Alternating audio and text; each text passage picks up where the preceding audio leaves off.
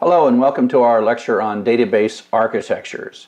So if you've taken any classes from me, you've seen this slide whenever I talk about relational databases, whether it's MySQL or SQLite or even Postgres in an earlier class. Every time I give this slide, there's this little part inside of me that sort of breaks my heart, because I'm trying in the beginning to give you a set of rules that are simple and easy to understand, and database normalization is a very hard concept. And so I'm oversimplifying here. This notion of don't replicate data is most of the time. And the reason I just in the beginning say it's all the time is because most people, when they first start out, don't need to know that you can replicate data if you feel like it. Because it's not true. You don't replicate data if you feel like it, but sometimes you are forced by the size of your application and the scale of your application to do the replication. And so it's usually true, and I'll honestly say 95 out of 100 times that people say, I'm just going to replicate data, they're doing it for the wrong reason, and that's because they're being lazy and they're not really trying, and they don't want to understand data normalization. So don't replicate data until you fully understand database normalization. So a lot of this evolving database architecture is captured in this sort of NoSQL movement. Is SQL the right answer, or is there something else? Is there something that is better than SQL that's going to be super cool and whatever? And there is so much in technology, this sort of wheel of what's new. Some people like to say it's this tech circle where you just rediscover something they did 15 years ago. And so NoSQL, in a way, is kind of like just storing stuff on disk rather than in a database, which of course is also on disk, but storing stuff in files. And honestly, in 1996, we wrote a lot of web applications that did nothing but store everything in files, and then we realized they didn't scale, and for things like transactions and money, etc., you just couldn't do it in files because you're rewriting the whole file too often, and then you start writing index. It's like, and then you need transactions. So there's NoSQL, in a sense, was a movement that kind of came in, 2010, 2013. It says, like, SQL is bad, it's too constricting, look at this cool thing I found. And the answer is no, we all found that 20 years ago, and then we decided it wasn't such a bad idea. So this is really not the right question, is whether or not SQL is a good idea or not, because SQL is just like a shape. It's a syntax that we use to communicate. A better question almost is whether or not it's relational. Is this a set of rows and columns? And against the relational, to remember, is at the connection between a row and a column. That's the relationship, not just rows and columns. That's a spreadsheet, is rows and columns. Is it that, or are there a set of documents with key value pairs in those documents? And that is the non-relational way of thinking about it, that they're not really columns. There's sort of one blob of text. Inside that blob of text, there's a whole bunch of key value pairs. And these days, this isn't even a good sort of way to split the market. Really, the way to split the market, I think, in a healthy way, is to use the term acid or base. This is the best question to ask, and it is a question that is more about the underlying truth of how databases work, and less about the syntax of it or the storage tricks that happen to be used by it. And so this is a nice true technical difference between some of the old traditional databases like Postgres and the new databases like Mongo or Cassandra. And so let's look at the ACID and the BASE acronyms. They're both a little bit contrived, although the ACID is much older. The BASE is sort of like a more recently convenient thing. So ACID stands for atomicity, consistency, isolation, and durability. It can really be summed up with these databases go to great extents to ensure that if there is some value at a row column thing that has a 42, and if everyone is simultaneously looking at that, it says 42 no matter who's looking at it, and that's over time. And if it changes, then all of the viewers of that information, so it's simultaneous writers and simultaneous readers, if everyone's trying to write at it and everyone's trying to read at it at a given moment in time, Maybe a millisecond later it's different, but at a given moment in time, everyone is seeing the same thing. And that's the consistency. When you make a change, it's isolated from the other changes. You might, a one writer might set it to 2, and one writer a moment later set it to 4. That's okay, as long as it was 2 and then it was 4, not like 2, 4, 2 for a little while again, 4 for a little while, etc. And that's the isolation, that everything you do happens, and then when it's done, and it doesn't seem to move backwards in time. Durability just means that it stays there. So base, which is the more contrived, it's really eventual consistency is the operative concept here. Base means like it's pretty much there. It's not as picky as the acid, and state is soft. I don't know, but eventual consistency means that if there is a value somewhere in this blob of stuff of X in it, and somebody sets it to 1, and everyone looks at it and it's a 1, and then somebody sets it to 2, for a while, depending on who's looking at it, it might either be a 1 or a 2, but then eventually it's a 2.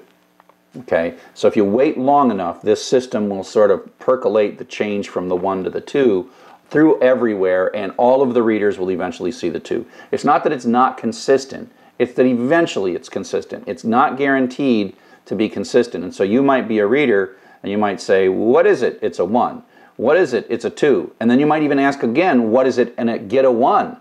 But eventually, after like 5 minutes, it's a 2. Okay, so that's the basic idea. And so here is a diagram of this, where we have one writer that's this X has a value of 42 inside of the black box that is a database. By the way, even though some of you may be colorblind, this is in red and blue for acid and base, but the color doesn't mean anything. It's just kind of cute. So we've got a value inside of the system of X, which has a value, of course, of 42. And then, oh, here comes a dog. Hi, dog. Are you just listening and hearing me give lectures, and so you decide to come in? Okay, you can lay down there for a while. Sorry, that was my dog. Hey, Shelby, how are you doing? I have to put a picture in of you, how cute you are. So I start giving a lecture, and the dog decides to come in. And so here we go. We've got one writer that's going to set it to 10, and one's going to set it to 20 simultaneously, meaning they're just racing towards this data. And you got a set of readers that are asking, what is the current value of X? And they're seeing 42 at this point. The writers have not done anything. And so what happens at some point is the database decides, probably by arrival or anything, it doesn't matter, because these two things don't know what time it is. But at some point it picks something, and it says, okay, this transaction is going to happen. And while it's making those changes, and to the extent where it has to inform all the readers, it says, I'm blocking the X equals 10 for as long as it's going to take, until everyone who reads it is going to see a 20, meaning you're watching it, it's 10, 10, 10, I mean 42, 42, 42, 20. And it stays 20, 20, 20, 20, 20. It doesn't go 42, 20, 42, 20. It's consistent. When it changes to 20, it changes to 20 and doesn't bounce back and forth. And then once that is finished, it's not like we're prohibiting it from ever being changed again. We just then let that one through. And then the readers, whatever it has to do so that everyone sees it, 20, 20, 20, 20, 10, 10, 10, 10, 10. Not 20, 10, 20, 10. Okay, so you get it. So that's acid, and it's all about sort of like setting this barrier and stopping transactions from coming in once a transaction has made it into kind of the inner circle of this thing and putting up this little wall that stops things from coming in. The key to base or eventual consistency systems is they are much more scalable because they spread the data out using many copies, right? They're replicated, and this is the, oh, don't replicate. The whole idea of don't replicate is so that that acid can work, right? So if you have one number, it's really one place in the database, and it's not 42 places. But if you have multiple servers, you could have 1,000 different servers and have 1,000 copies of X, and then your readers can like just read willy-nilly, right? Your readers can read willy-nilly. So the thing we've introduced here in this base style is we have kind of a timestamp. And so we have many copies of X. We have 3 copies of X of value 42 at time 0, right? Now the key thing here is this is eventually consistent. X has been 42 for a long time, and all the copies of X are 42, and all the copies of X are 42 at time 0. So no matter how many readers you have, you say, what's X? They're all going to see 42. Okay, they're all going to see 42. Now, coming in is racing. There's multiple writers that are going to try to set X to 10 and set X to 20. Now, the key is that in a base style database, any of these systems can be the one that receives the request to change X to 10. And so it changes its copy of X to 10. But it also has to mark the time that it happened, because you're going to see, because we got racing happen, right? So we set X to 10, and we know that X in this middle system is 10 at time 1. And so if you're asking now, what is X? Well, depending on which of those three systems you see, you might see 42, or you might see 10, or you might see 42. And if you ask again, if you keep asking, and we're sort of stop this in time, you might see, oh, it's 42. Oh, let us ask again. It's 10. Oh, no, it's not. I ask again, it's 42. So this is the inconsistent moment where, depending on the reader, the same reader, now if it's kind of cached and sticky and all that, you might see it not change. But the point is you technically could see in the outside world of watching, X is either 42 or 10. And the 42 ones don't know that they're invalid at this point. Now, they're like, if there was a cache, there'd be invalidation. We can't afford that kind of coordination at this point. We can't get them all simultaneously to change, because there's 10,000 of them, right? They're all over the internet, and there's 10,000 of them. We'll get there. So at this point, X is in an inconsistent state. Different viewers will see different values of X. One viewer can see X flipping back and forth between two values. And then the next thing that happens is, actually before anything else happens, X equals 20 finds its way to another server. And it's not going to that same server, because there's 10,000 of them.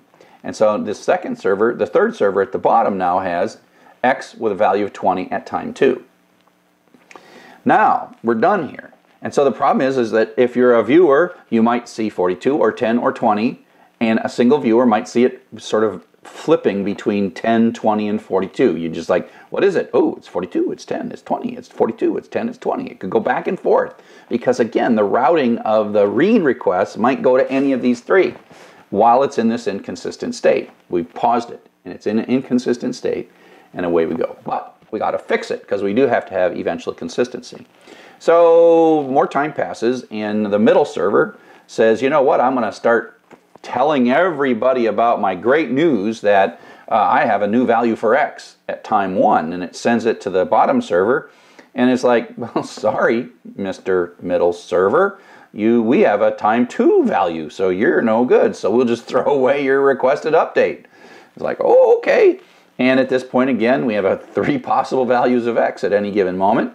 And then the middle server decides to talk to the server, which had a 42 at time 0, and it's like, yeah, 10 at time 1 is way better than 42. So it's getting less inconsistent in that you can only see the value at this moment of 10 and 20. And of course, you can guess what's going to happen is that the bottom one wakes up and decides, time to forward all my data to all my 10,000 closest friends connected on the internet.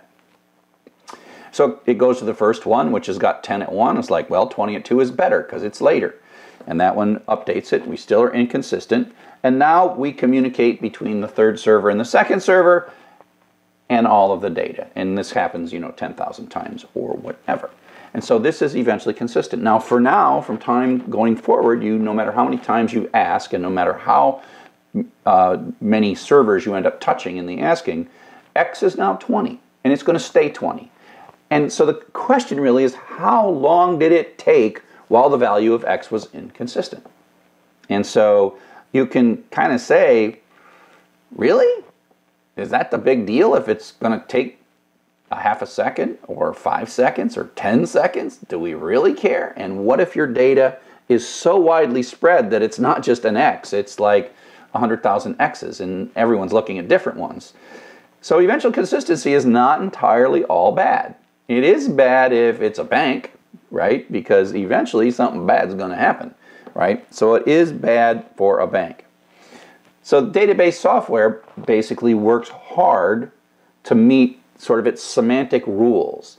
So you have this atomic, right, which in a moment in time, it's always consistent. Things like Oracle, Postgres, MySQL, SQLite, or SQL Server are all kind of classic ACID-based. And then the eventual consistency are things like Mongo, Cassandra, and Google's Bigtable, and many others, right? And so basically, this is the compromise. And the idea is that you can scale these base systems far higher, especially in read mostly. And literally almost all database work is read mostly, although we'll talk a bit about sort of writes as much, if not more, than reads sometimes. Those databases are a little bit different. But, and so it seems like it's a pretty small compromise. But when you're dealing with like membership in classes and grades and money and stuff like that, it actually is a big deal. And it turns out you spend way too much time in the application recovering from possible errors that are actually rare in base style systems, but you still got to go like, I just created a new account at csev@umich.edu. Okay, hang on, let's wait a second. And this is actually kind of cool, like in account creation. When you say, I'd like to make a new account, what's the first thing they do? They send you an email to verify you're an account. So your account is actually is not even made yet. And what happens is think about what happens is if you ask to make an account, in one browser with an email address, then make the account in another browser an email address, and then you get these emails and you click. So that's the kind of thing to think about consistency. Now, most systems, when they do new accounts, will have a little relational database just for new account creation, even if they're a fully NoSQL/base kind of a system. So there are some compromises. One of the primary cool features of ACID-style databases is serial integer keys, but you don't do that. In base style, you actually generate what's called a global unique identifier that's a combination of random numbers and the current time that are carefully constructed to be global, and then that becomes kind of your primary key. They're longer, but they're not terrible. If you, like in Postgres, there's a pretty efficient storage for GUIDs. Transactions ensure that on an ACID-based database that you're not getting stale data, and you just have to have retry loops in your application in case there might be stale data, and deal with the fact that you've got 2 new account requests from the same person because they talked to different servers when they started. Unique constraints are difficult. Again, in an ACID database, you can say insert csev on conflict do nothing, or on conflict ignore, on conflict update. So that's when unique constraints are triggering. In base, you got none, because you just don't know. You're talking to one of 10,000 servers, and there's no way for them to contact all other ones. You have to insert it and then find a way to recover when you turn out to have inserted the same record. There's no uniqueness. And one of the things we do when we're dealing with ACID databases is we build beautiful queries. We join a bunch of things. We sort of give this beautiful query. We hand it. We optimize it. We get the index just right. And then we get a little tiny bit of data back, and it's exactly the data that we want. You tend to sort of like say, you know what, I got 10,000 servers. Let's just hit them all and see what happens, and then throw away the stuff we don't want. And we'll see sort of applications that use this type of base eventual consistency system with a bunch of retrieve and throwaway methodology. So the next thing we're going to talk about is the difficulty of scaling relational databases, and why it is that we turn to something else as we tried to scale relational databases probably starting 20 years ago.